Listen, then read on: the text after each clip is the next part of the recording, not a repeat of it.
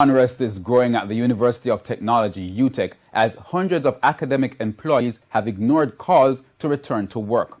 The UTECH academic employees are protesting the non-payment of retroactive salaries. UTECH students are now complaining that they are being affected by the strike, which started last Thursday. But the poets, by which I mean all artists, are finally the only people who know the truth about us. Strike for your rights. Waking up every morning, heading to a job, dealing with students who probably don't give a damn, only for the end of the month to appear and you're looking at your empty hand.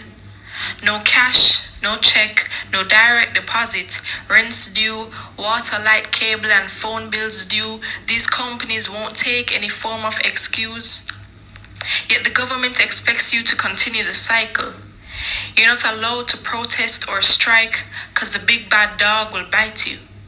You're showing that you've got strength and you're not scared. So now the dog is shriveled up in fear, finding excuses saying there's no money to be found there. Yet the same sector that's so-called broke got so many millions stolen by a greedy bloke. You wake your children in the morning to get ready for school. You check your purse or wallet to see how much you can afford to lose, just to allow them to have something to eat, while you go off to a job sometimes staring at empty seats. All you're asking is for your rights to be respected, but they expect you to work your butt off, get no pay, and not be affected. It's as if they've forgotten that you have a life too. Food doesn't come for free, you have to pay for it in order to chew. It seems in this country justice won't be served unless there's a strike.